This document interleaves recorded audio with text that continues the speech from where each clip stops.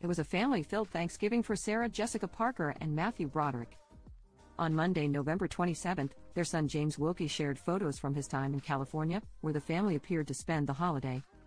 While the Instagram post featured some shots of himself with friends and at a Los Angeles Lakers game, one snap pictured him laying in bed with his famous parents and his 14-year-old twin sisters, Tabitha and Marian Loretta. "Cheers, California," he captioned the upload. At the moment, James, 21, is still undecided what kind of career he'll pursue, though he has shown an interest in acting. "Recently, I've tried it out a little bit. I tried it out and really liked it, so that'll be great. But I have a lot of things that could work out, so I'm not, super worried about it," he told a reporter earlier this year. "I'm still in college.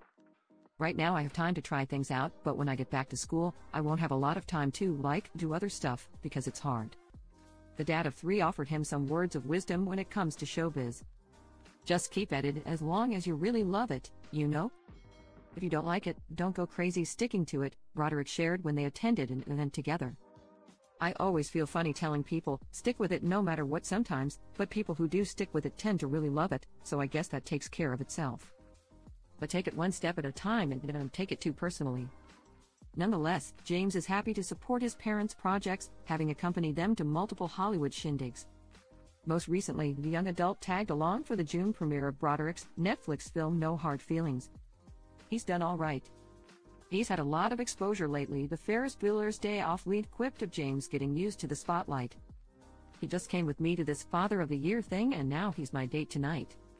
James recently admitted that he has tuned in for his mom's show and just like that, though he feels he should watch Sex and the City first. "I tried to watch the new one and I liked it, but then I felt weird because I haven't watched the original. It felt a little weird to be watching the newer one having not watched it, even if it's accessible," he said. "I guess it's kind of obvious why maybe I hadn't watched the original show as a kid.